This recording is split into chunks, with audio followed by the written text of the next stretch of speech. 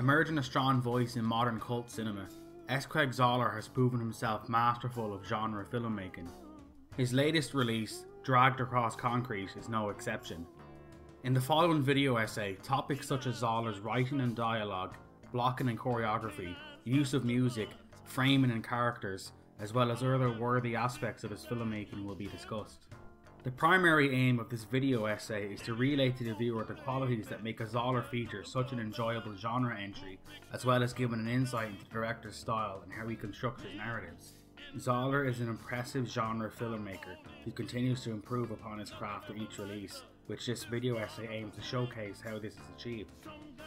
Finally, this video essay will serve both as a general viewing recommendation as well as a key analysis, although with this in mind, the film is rather gruesome at times, so caution is advised. Dragged Across Concrete features Mel Gibson as Brett Ridgman and Vince Vaughn as Anthony Lorisetti, his two police officers who find themselves suspended after a video of them extracting police brutality goes viral. Ridgman, who wants to provide more for his family and move to a better neighbourhood, plans a scheme with his partner to rob criminals after they commit a bank heist. With this, the first topic of this feature will be discussed, which is characters and dialogue. Zahler is recognised for his strong characterisation and sharp, witty dialogue. Dragged Across Concrete is no exception. Whilst many entries in this genre would emphasise the moral divide between police and criminals, the supposed line within this narrative is constantly blurred, perhaps even completely irrelevant. Where this is especially evident is within the actions and presentation of the central characters, particularly Brett Ridgman. With their inciting incident causing them to be suspended, it is a perfect showcase of these characters' behaviours, particularly Ridgman. He is rough and physical with his suspects and police work, applying extreme brutality to any that may be deemed unlawful. He approaches criminality with little compromise or compassion, something which his captain criticises upon his suspension. I watched that video a couple of times. You threw a lot more cast iron than you needed to. And when we worked together, you weren't that rough.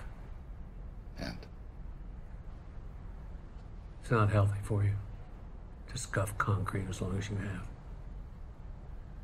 You get results, but you're losing perspective and compassion. A couple more years out there and you're going to be a human steamroller, covered with spikes and fueled by bile. There's a lot of imbeciles out there. Although perhaps unsurprisingly, both he and his partner share a rather antiquated and regressive view of masculinity and how it should be demonstrated and performed. Ridgman in particular being a relic out of time, unable to keep up with the evolving and ever-changing social climate, as well as approaches to dealing with criminality in a way that does not involve violence or the utmost retaliation. These partners both long for the time when police were viewed as a symbol of power and utmost public fervour, as well as reminiscing over traditional gender roles and the supposed older status of masculinity. It's a guy or a girl singing this song.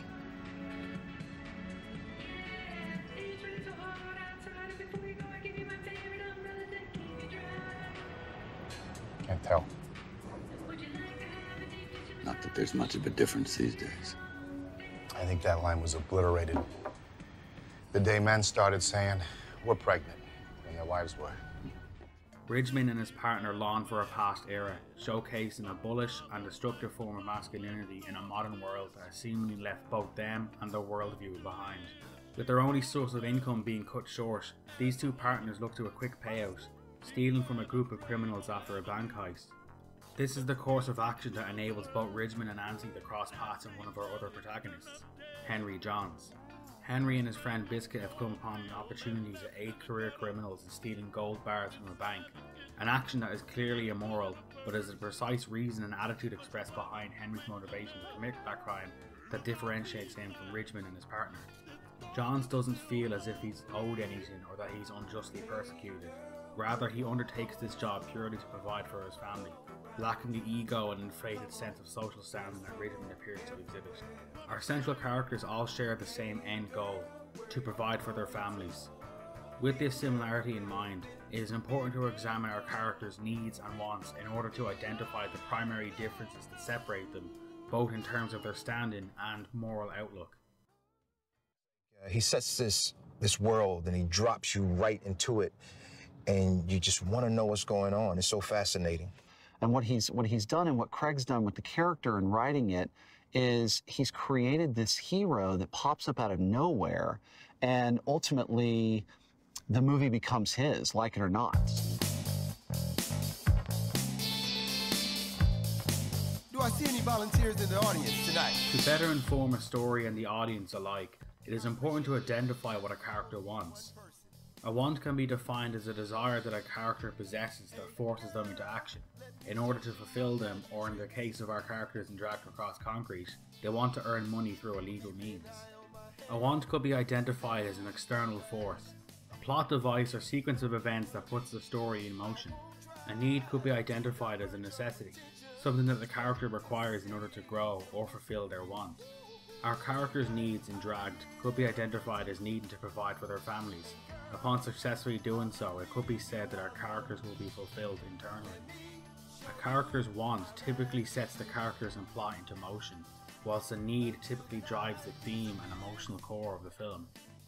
Although our characters both share the same core want and reasoning behind their actions, how their respective needs are interpreted and showcased by the character actions inform the audience of who they truly are as a character. One key example of which this is shown is the difference between Brett and Andy in contrast to Henry. Unfortunately for Henry, he needs to provide for his family quickly and through the only means he knows how, by partaking in criminal activity. Brett and Andy both decide to foray into the criminal underworld to earn money, although this action is not completely necessary or even supported by the very family they are to provide for. Brett and Andy undertake this job as a matter of pride. They believe that they are owed for being suspended, that they truly deserve this money for their perceived service, and should not have to take any other menial employment to provide. There's been opportunities before, more than a few. Take a bribe, pocket a bundle, pilfer cash. I was a cop on active duty. Today I'm a poor civilian who's nearly 60. I can accept that, but I'm not going to ask my wife and daughter to. If you put all our collars together, every imbecile we ever nabbed, it'd probably fill 2 entire wings of the state prison, maybe 3. We have the skills and the right to acquire proper compensation. In many ways, this perceived right is their downfall, and as such, they are unable to fulfill their needs until it is too late. Andy's offer of marriage is rejected shortly before he passes away. Brett almost manages to complete his task and fulfill his need, although his pride again gets in his way. Throughout the film, lion and African nature documentaries are played at various points and could be emblematic of our 2 main characters. Brett and Henry could both be seen as lions, hunters trying to survive, protect, and provide for their pride. Unfortunately, Brett is blinded by his want and sense of self-respect. He pulls a gun on Henry after they make a deal. This ultimately ends in Brett's demise, although not before Henry promises them that he will leave them their share of the stolen money. In many ways, this elevates Henry's character above Brett. Not only did he fulfill his own need, he also provided support for Brett's family, establishing him as the top predator of the supposed criminal safari. When I was out mailing that package, start thinking about that game we was playing right before everything changed for us. The one in the jungle. You still got it? Shotgun Safari? Yeah.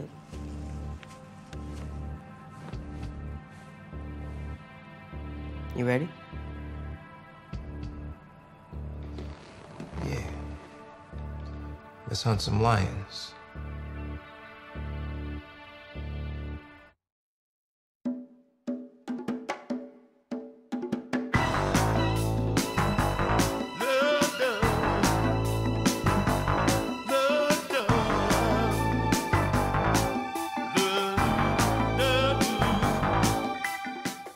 One key area that Zahler's directing excels in is how he decides to shoot scenes, as well as their blocking and composing. Reapplying various techniques that were previously employed during the film and fight scenes in his previous Brawl in Cell Block 99, Zahler prefers to often use a wide lens whilst shooting. Whilst most people might use a wide lens for establishing shots or to showcase landscape and environments to the audience, Zahler often uses wide shots throughout a variety of scenes, including both dialogue and action scenes. One commonplace convention of filmmaking while shooting dialogue scenes would be to use tight angles as well as shot reverse shot techniques between the characters. Zahler does use this technique himself, however, throughout this feature he showcases and uses more of the environment surrounding their characters, or employs wide shots to show them within a particular environment. It's a very different style than my first two movies. It's a lot of locked off stuff. It's a lot of space and breathing. The camera, if it's moving, it's to just maintain a frame with the performers. The camera is never handheld. It's always very controlled. It's always very placed. It never moves unless a character moves. And those are the rules of the world. And when those accumulate throughout the experience of watching a film, those are some of the ways that the audience is very in tune and becomes very invested in a very specific kind of story and experience. What this can help do is establish the environment that the characters are inhabiting instead of purely focusing on the dialogue and reactions of characters. One particular scene that employs this tactic, as well as more conventional shooting techniques, is when Brett and Andy are suspended by their captain.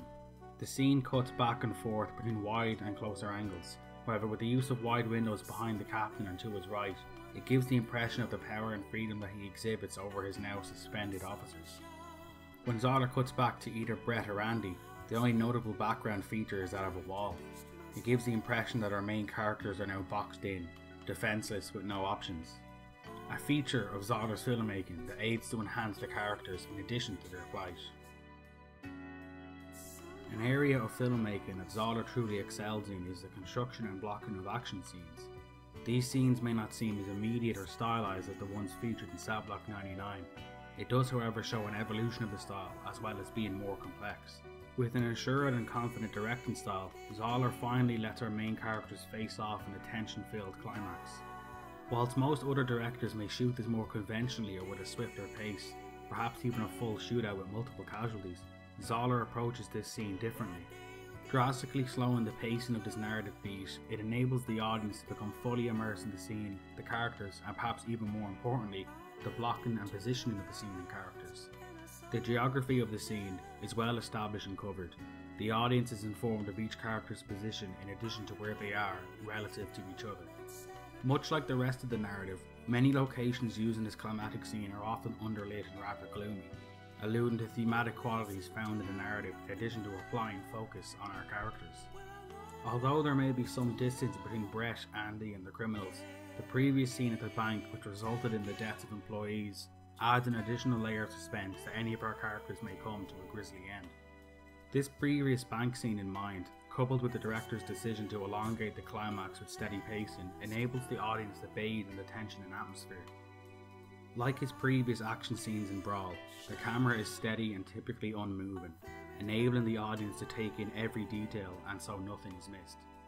One such detail would be the violence and the way in which Zahler often portrays it. The violence displayed is quick, nasty and impactful, often with visceral but realistic sound effects.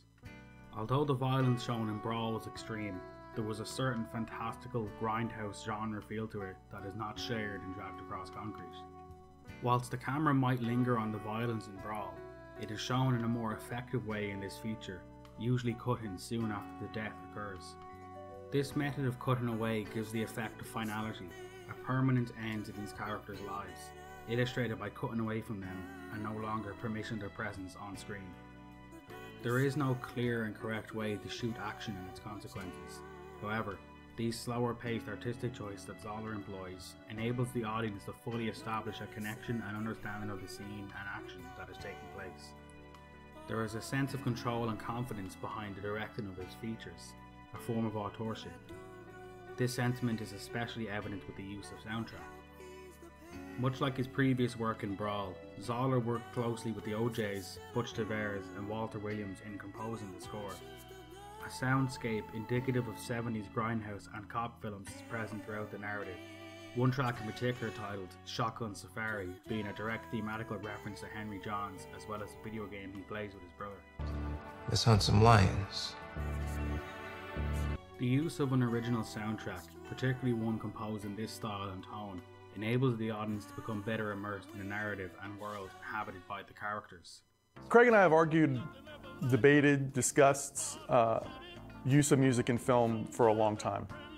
He loves and wants he wants the actors to express themselves on screen without being supported by music to tell the story in place of the acting and the raw emotion that's there.